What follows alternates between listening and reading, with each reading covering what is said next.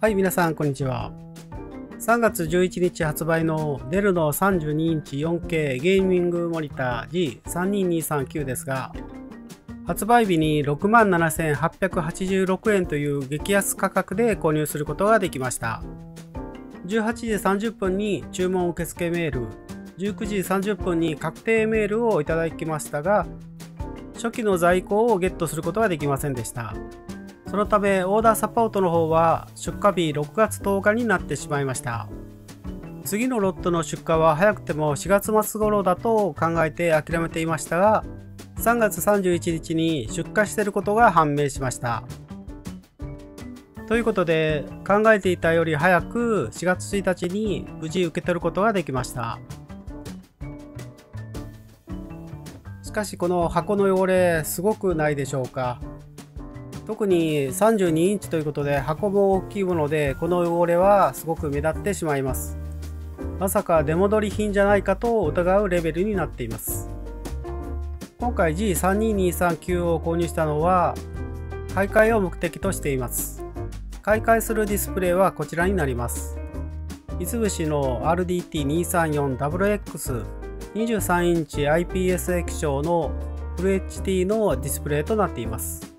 発売日が2012年5月頃ですので、かれこれ約10年ほど使っていることになります。そしてさすが10年ほど使ってみますと、電源を入れた時のこちらの設定メニューの画面、こちらがこのような状態になって設定をすることができなくなりました。実際の使用でも表示がずれたりし始めましたので、買い替えをすることにしました。開封の前に背面のシールの部分を見てみますと、少し疑問点がありました。どう考えても何かシールの貼り替えらしい跡、こちらが見つかりました。箱全体の汚れといい、本当に嫌な感じがしました。貼られてるシールもゆっくり丁寧に剥がしていくと、箱にダメージを与えずに剥がすことができます。気になる点が多くありますが、気を取り直して開封をしていきます。まず最初の用紙は内容物の種類と数、そして台座と支柱の取り付けの仕方、その他等を書いてあります。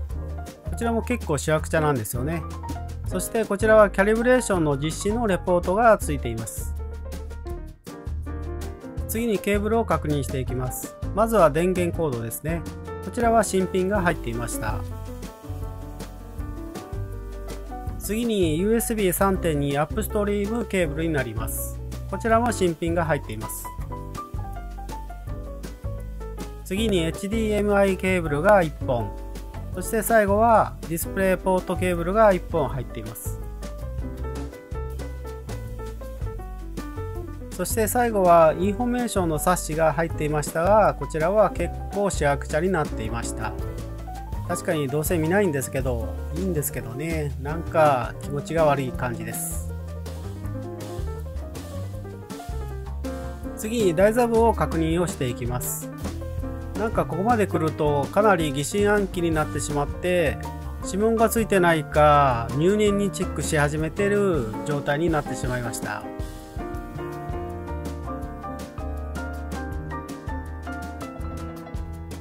次は支柱を見ていきます。ここでも指紋がついてないか入念にチェックをしてしまいました。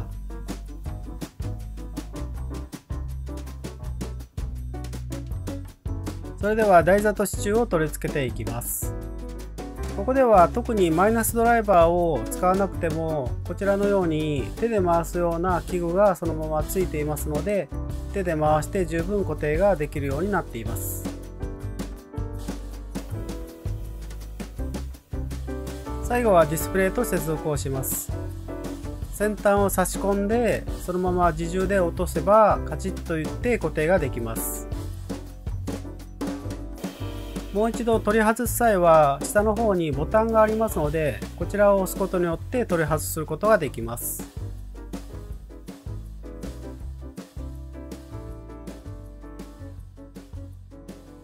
それでは持ち上げて箱から取り出していきます。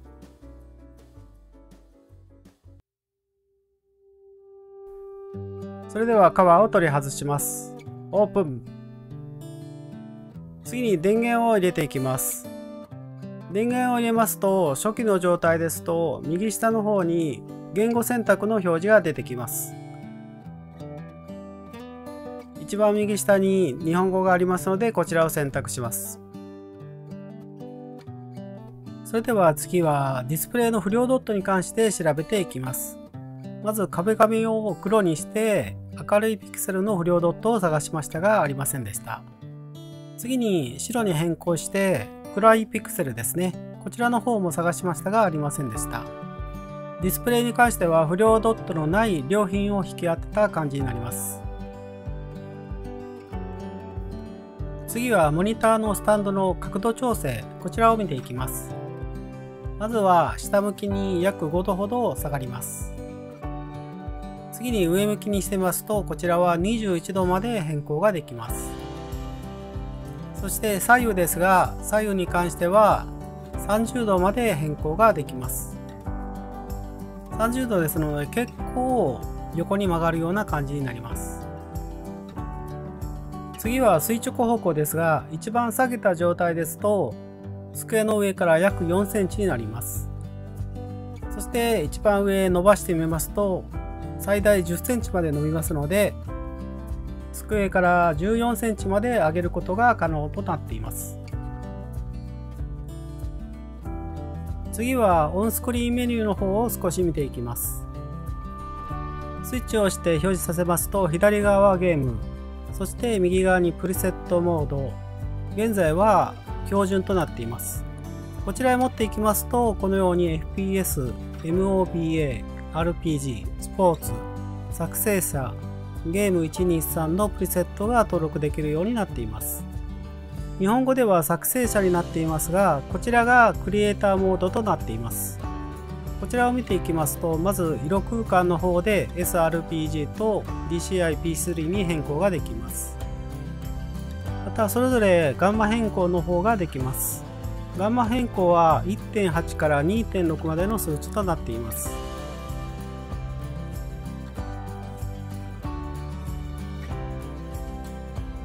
DCI-P3 のこちらの方のガンマ変更に関しても変更値は 1.8 から 2.6 の間となっています。統一性補正に関しては画面の照度と色の均一性を補正します。ですが構成済みの場合はデフォルトではオフとなっています。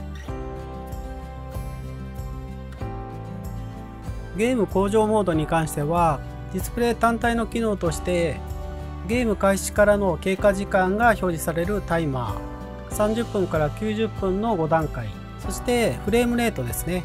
ゲームプレイ時の1秒あたりのフレームレートが表示されるような機能がついています。そして AMD フリーシンクプレミアムプロのオンオフの表示切り替え。レスポンスタイムに関しては3段階に調整ができます。ダークスタビライザーはゲームの暗いシーンでの視認性を向上させます。設定値は0から3までとなっており、大きいほど暗いシーンが明るく表示されます。